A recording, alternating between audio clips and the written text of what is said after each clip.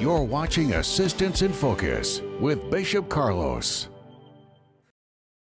May God bless you abundantly. It's a pleasure to know that we are going to have a couple of minutes together and we'll be able to share with you what the Holy Spirit has given to us. Without a doubt, He's right there with you. In the same way that I'm sure that He's right here with me. The Spirit of God is with you, and you are not watching this program by coincidence. I'm going to bring to you a very strong story, amazing story, a story of a transformation of life. When I say transformation, I mean it. Transformation in every aspect, every areas of a person's life, because this lady was completely destroyed. Her life was a miserable one. He was fully possessed by an evil force that devastated her life completely, totally. But there was a day that she had an encounter with God. She's going to tell you her story. It might take a little bit of time, but I'm quite sure that her story will bless you. And that's the main reason why we recorded this program, specifically to share with you her story. All right? So after when we come back, I'll bring to you her story, and also there is a word here that I want to share with you in order to help you to remain strong in the presence of God. All right, I'll be right back right after that.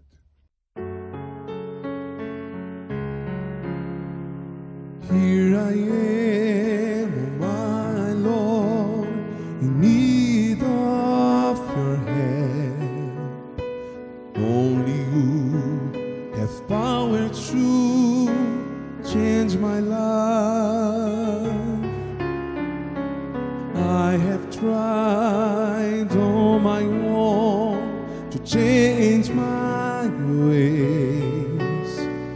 Now I decide to obey your command. With your hands, oh my Lord, come and rest on me. I put behind all my past and my regrets. I know that you can guide me throughout my life. Now I decide to give you all my life. Come, my Lord, my Savior, set me free.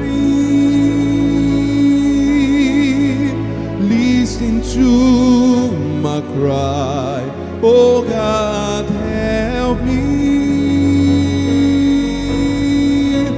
I believe and know you have the power to transform all of my life. Come, my Lord, my Savior, set me free. Listen to my cry, oh God, help me.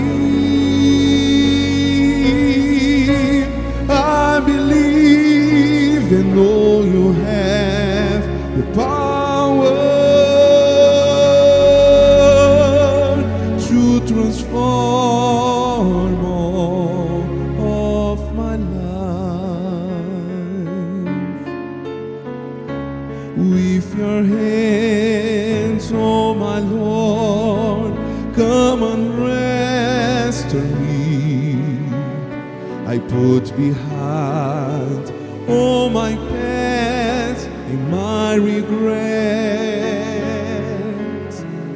I know that you can guide me throughout my life. Now I decide to give you all my life. Come on, Lord, my Savior, set me free. Listen to my cry, oh God, help me. I believe and know you have the power to transform all of my life. Come on, Lord, my Savior, set me free. Listen to my cry, oh God, help me. I believe and know you have the power to transform all of my life. To transform all of my life. I'm Assistant Davy from Trinidad, and I spoke to you that I wanted my story to be shared on Assistant in Focus. Why? Because I have given testimony, Bishop, about many things that happen in my life, but I haven't revealed everything that is basically me. Who am I? I kept inside of me that probably if I didn't share certain things in my life, that it's okay, because I am not that person anymore. But when I look at my life during this quarantine and listening to all these words, and God spoke clearly, and he said to me, he said, you were Jacob in the past. I have forgiven you, I have washed, I have cleansed you, and I have made you Israel today. And if I have made you an Israel today, then why do you still hold on to certain things that doesn't have no meaning in your life? That you think that if you dwell back in the past and you share it with people, you share it with others, that they're going to maybe think, well, you know, how are you? How they're going to react to your behavior? How they're going to think when they see the kind of person what you have done? And I keep telling myself, Bishop, that you know what? I cannot share that part because I am going to relive back the past. This is how the devil had me. I'm going to relive back the past. I'm going to be, going through that pain all over again. And God said, no, you need to share. And what I need to share, Bishop, I start from here. I grew up in a home, Bishop, where at a small age I was neglected. I had a mother and father, but they weren't a figure in my life. They were never around. They never wanted me. So I was the biggest problem of all. I would be blamed for anything that happened. Anything, every pain that my dad caused to my mom by his abusive ways, at the age of 5 was my fault. And it kept going on. And my mom left me because she didn't want anything to do with me. She left me with my grandmother and my grandfather because I was the cause of her pain. And when she looked at me, she see every torment that she has faced, and she hated me at those times. And growing up, Bishop, I remember going through a lot of trauma, seeing family die in front of me, for my grandfather falling off a stairs, dying in front of me, seeing my uncle being crushed by a truck, Bishop. It was traumatizing. I had to endure, from the age of 8 to 12, being sexually molested by someone who I thought, was there for me, someone who I thought could care about me, someone who I thought, was comforting me, but at the same time was taking advantage. So I continued in this path. I continued as a teenager growing up in bitterness. But at the age of 12, I remember I had a lot of friends, but they were imaginary friends. And I would be playing with them, Bishop. And on this occasion, I started to play next to a hammock with a rope. And I started to wrap this rope around my neck. Playing, to me, was a game, but it was not to them, because no one can see them except me. And I wrapped this rope, and I keep wrapping it until it started to lock my neck.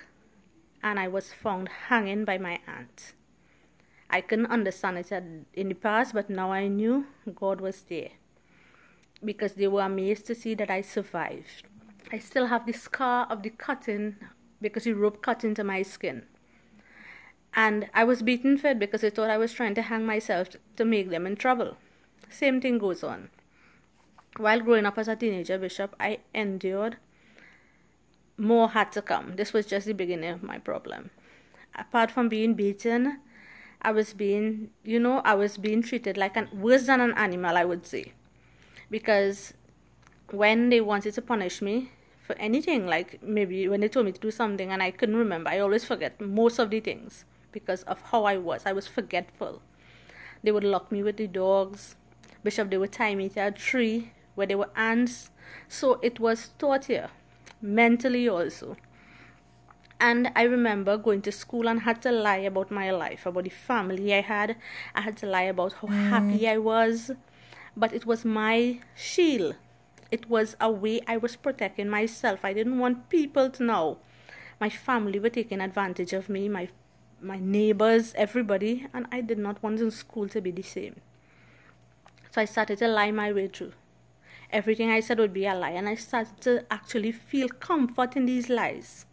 I started to believe in these lies. And I remember at the age of 16, I saw back, but I didn't have an imaginary friend, a shadow. It was the shadow of a man. And I remembered that he would tell me that if you do what I tell you to do, you're going to get everything. You're going to find the happiness that you want.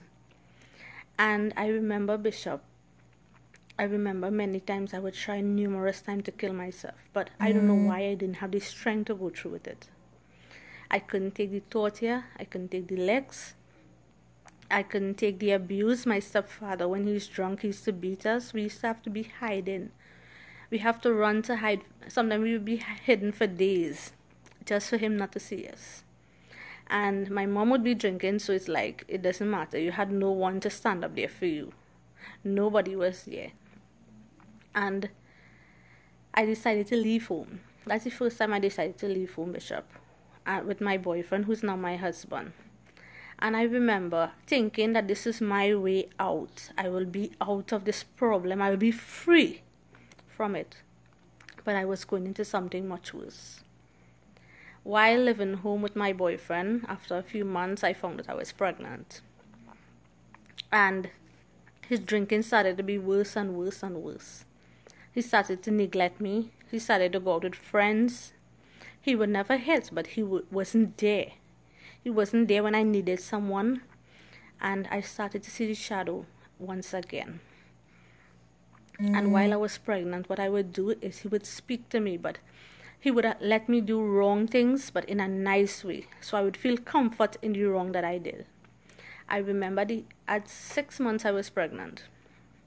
And I remember taking the rolling pin and hitting my belly so hard that it had marks right through. That is my way. I wanted to kill the baby and thinking maybe I will die in the process. That didn't work. I took a knife, tried to stab myself. Probably if I send the knife through, my baby and my belly, probably both of us would be dead. I don't know why something said stop. Today I understand that was the voice of God. Once again, stop, don't do it. And I just dropped the knife. My problem started in the same way until I realized I had to make, I had to be strong. For me, I believe that is how I had to be strong. Because these voices in my head, I couldn't understand what was going on. Why was I so depressed? Why was I so sad? Why was I so bitter? And my husband now, my boyfriend who I ended up marrying, my husband, I started to beat him, Bishop. And I started to beat him because I believe in what I was hearing. From at those time, I thought it was my friend, which was the shadow that everybody wanted to know, well, who I was talking to. Who is that person? And he would tell me, you know what, you beat him, you are strong. And Bishop, I had a strength I couldn't explain where the strength came from. I couldn't understand why I was so strong. I was miserable, but in the same way strong. Why was the strength there? And I remember I used to beat him, Bishop. And I would do that to protect him, but I would hit him when he was drunk because I knew he couldn't defend himself. And I would love to see blood. I remember loving to hold, to play with blood. It was a joy. And I had to get a zeal somehow. If I didn't chop my husband, I had to cut myself, Bishop.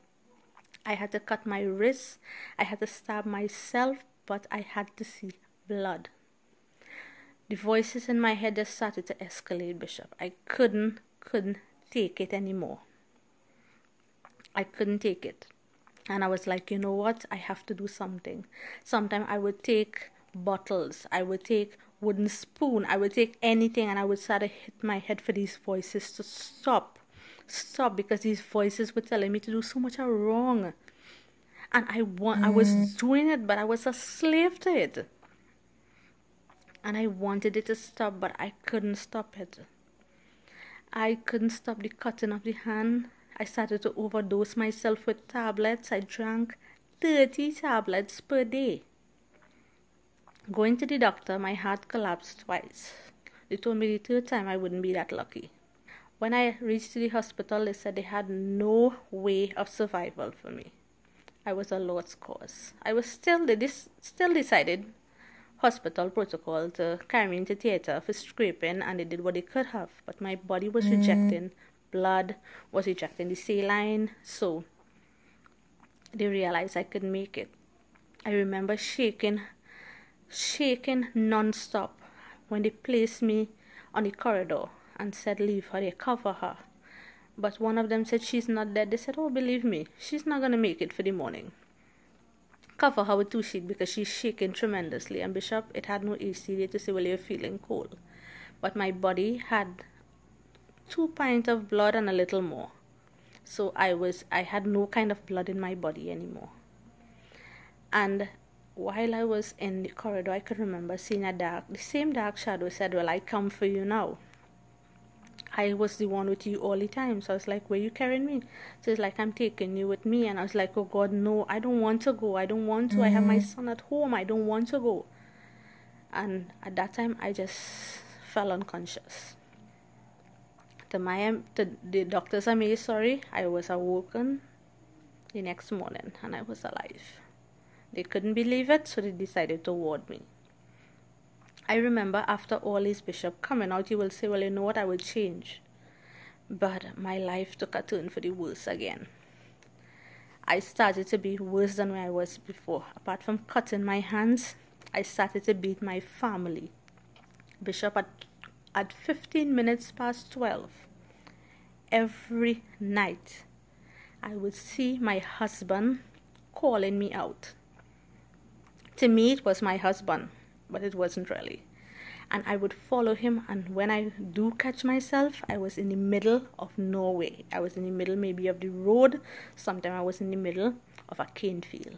What I was doing there, I didn't understand. I came home, and when I looked on the bed, my husband was drunk and asleep. I was tormented like this for nights. Trying to sleep, I couldn't sleep, Bishop. I would see my house closing in on me. I felt suffocated. I was awake, but yet I was not peaceful. With the lights on, I couldn't sleep.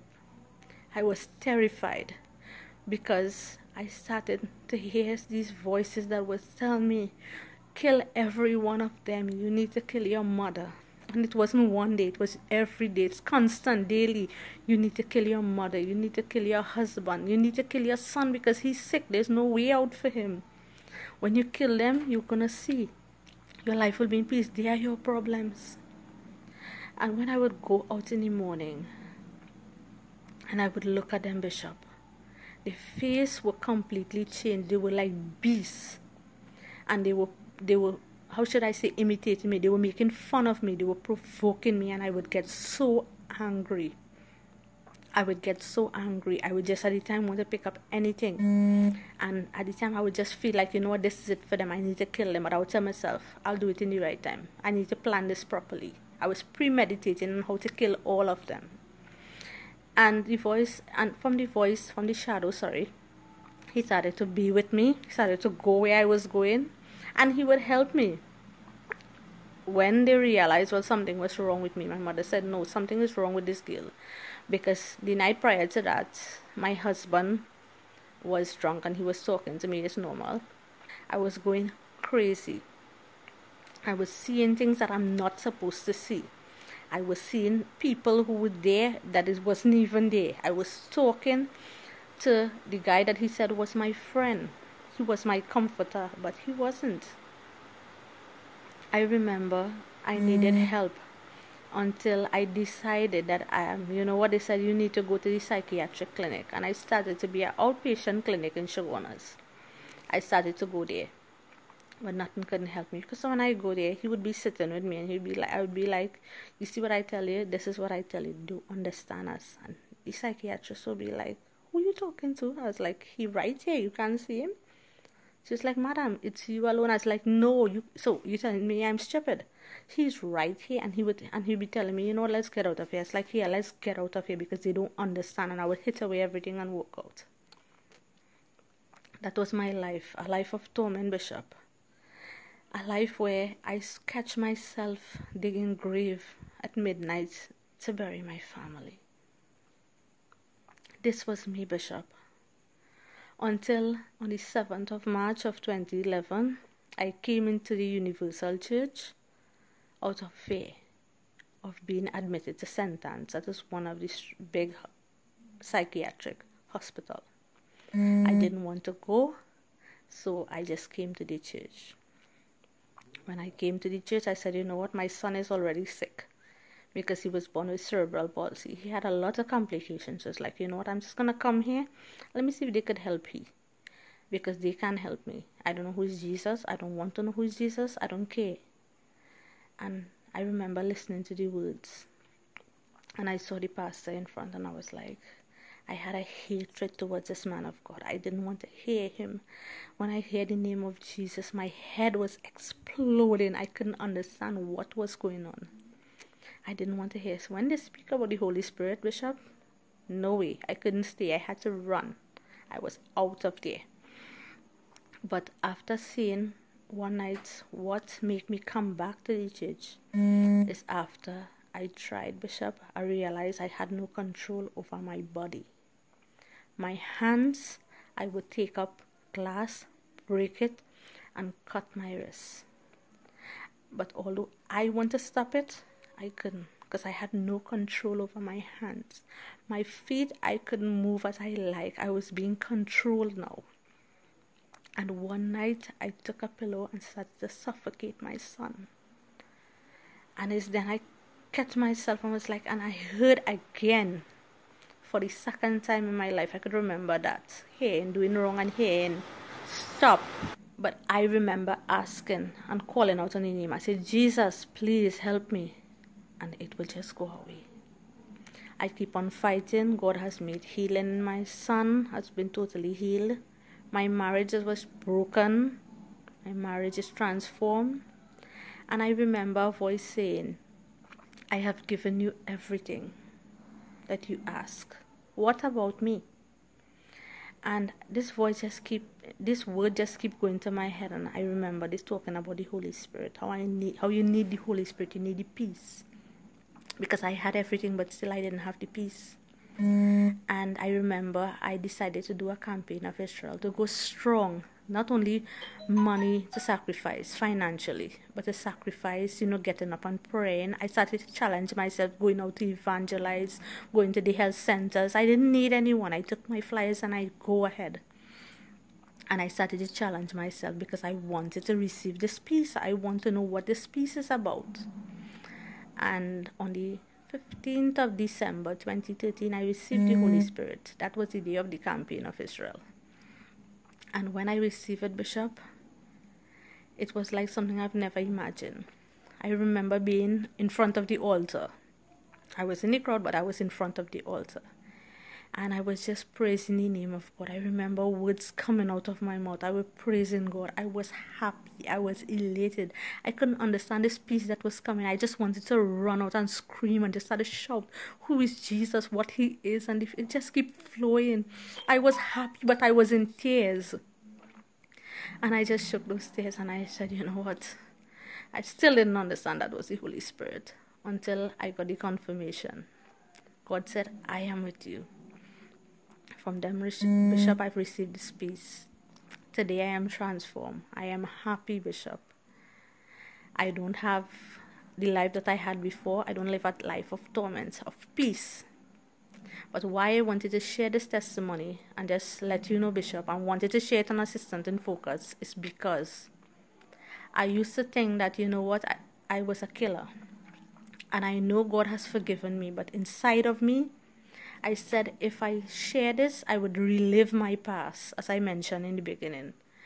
And I didn't want to relive that pain. But this was something I believe that the devil could have catch me with, Bishop. This is the upper hand. He could have taken advantage of me. This could have been my downfall without my knowing. And God has shown me this is the piece of my life that I need to let people know. I give testimony about how I was in the hospital, but I never give the testimony about what I did to be in the hospital, Bishop. And this is why today God has given me this courage, because I felt so great giving it. And God has given me this courage, you know what, to go ahead and share it, because this is who I am today. This is the Israel that God has chosen today. And I am at peace, Bishop. Thank you, and enjoy the rest of your day.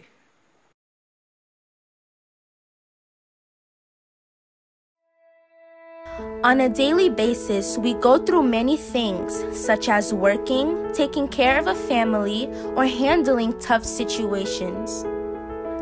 In the Bible, it says, "Now the just shall live by faith, but if anyone draws back, my soul has no pleasure in him."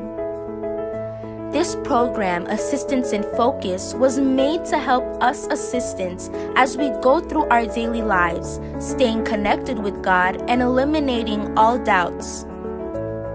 With real-life stories and messages of faith to strengthen us, helping us to remain in the presence of God. This is a moment of meditation. Welcome back. I do believe that you understood what she went through, the pain, the agony she carried in her life for a long time.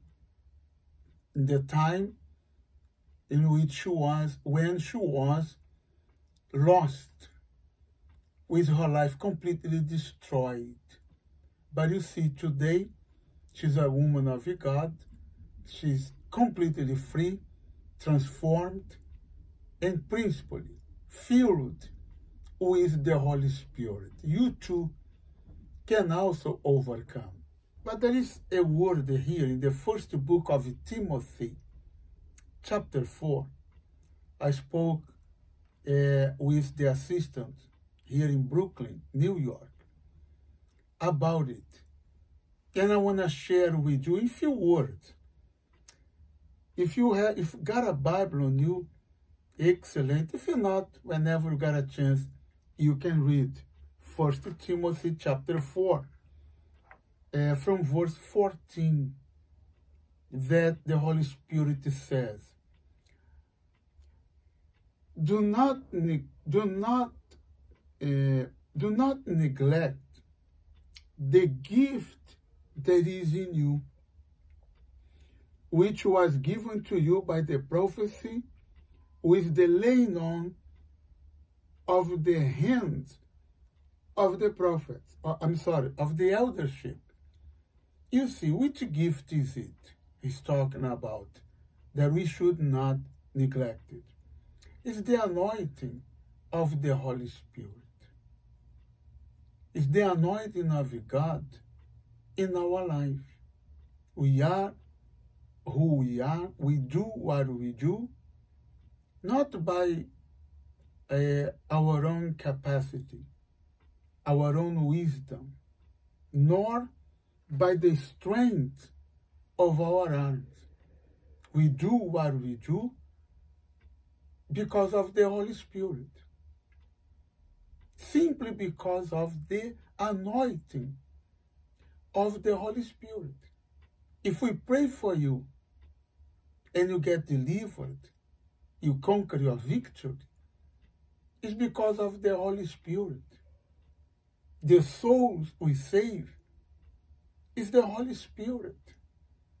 The strength that we have, the peace that we have, the certainty that we carry inside of us concerning our salvation and yours as well, is the Holy Spirit. It's not our own or ourselves.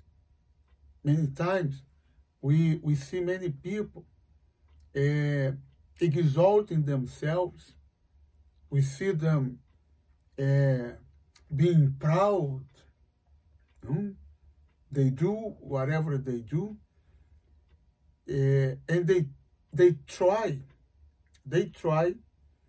to take all the glory upon themselves, when all the glory of what we do, of what we conquer, is not ours, but His. It belongs to God. And who are we? Who am I? Who am I? Who are you to take the glory that belongs to God alone, to bring it to us? We can't. We can't. This gift is the Holy Spirit that we received by the prophecy, meaning by the promises of God, by the word of God that was preached to us, and by the laying on of the hands, as it is written here, the laying on of the hands of the elders. The elders represent the bishops, the pastors who prayed for us, who prayed for me, who prayed for you. Unfortunately, there are many who have neglected this gift. They had made light of it. They put it aside. They started to prioritize other things. They prioritized other things. They prioritized their personal will, their own desire. They prioritized family, job, friend, any other things. I'm not saying that they are not important. Of course they are. But not more than the anointing of the Holy Spirit. And because they prioritized other things, they automatically despised the anointing of the Holy Spirit in their lives.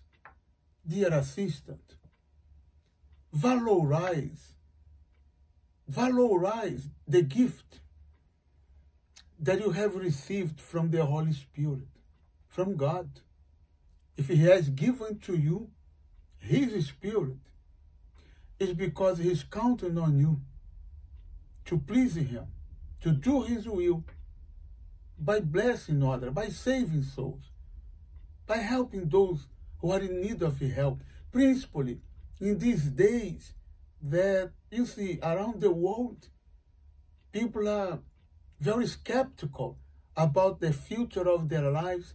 People are afraid, very fearful, because of so many great, horrible things they have seen and they have heard. And God is counting on those who have received the gift of the Holy Spirit to save souls. Can God count on you? Sincerely speaking, can He count on you? Are you available for Him? Are you prioritizing the gift that He has given to you when the Holy Spirit has entered your life? Make yourself available for Him. Prioritize His will. Make Him number one in your life. And He's going to make you number one in His kingdom as well. Number one at your workplace. He's going to make you number one in your family, in your society, in the place where you live, your neighborhood. Wherever you go, He makes you number one in everything you do, everywhere you go.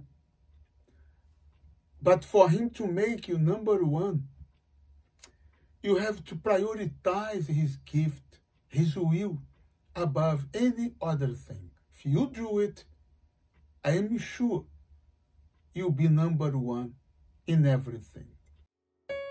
Then you will call on me and come and pray to me, and I will listen to you.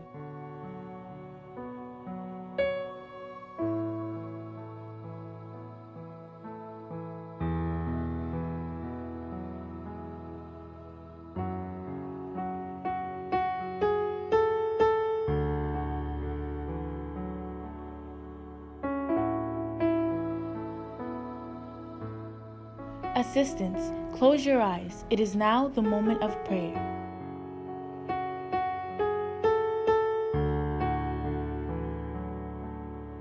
I'm sure you are ready. Close your eyes if you can, if you want. In the name of Jesus, Holy Spirit, you are Almighty.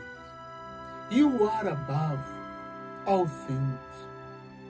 And you hear our simple prayer, simple but with the certainty and assurance that you are hearing it.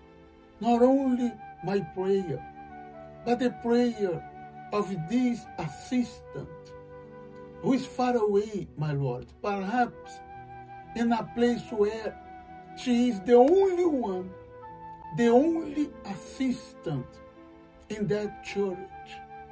But you are counting on her. You are counting on him right now.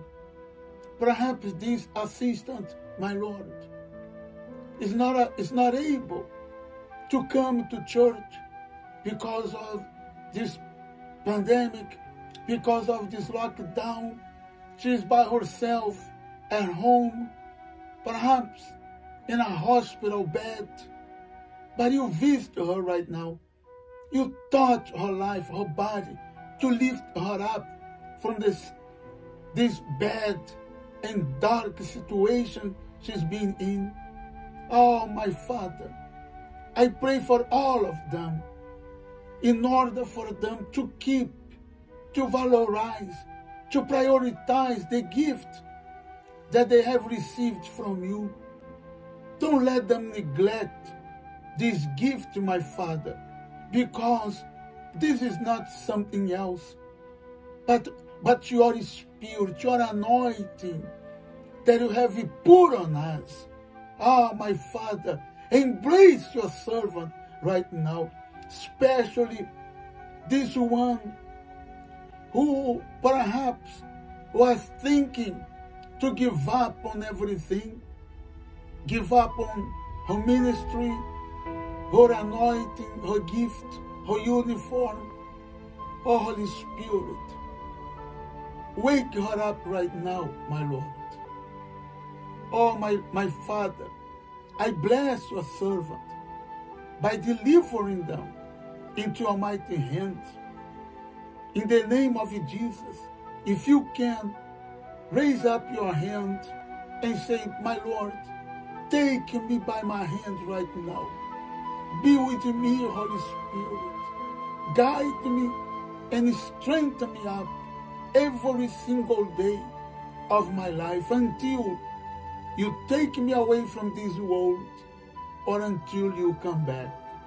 In Jesus' name, you say, Amen. Invisible, forgettable. When someone makes you feel you don't exist, what to do, how to understand. It doesn't matter what they think of me, when I know that my Lord is with me. They can talk and despise me, my friend, my Father. I am strong for all I have been through. God is present, loneliness no longer lives in me. I know I am loved, I am your child, I'll be with you until the end. My friend, my Father, I am strong for all I have been through. God is present, loneliness no longer lives in me. I know I am loved, I am your child, I'll be with you until the end. Very good. Very soon we'll be back with more of your program Assistant in Focus. Feel free to share the link of this program with a friend. Let your friend be part of this program as well. Watch the testimony and of course receive this prayer. All right. God is with you. Goodbye. We'll be together very soon.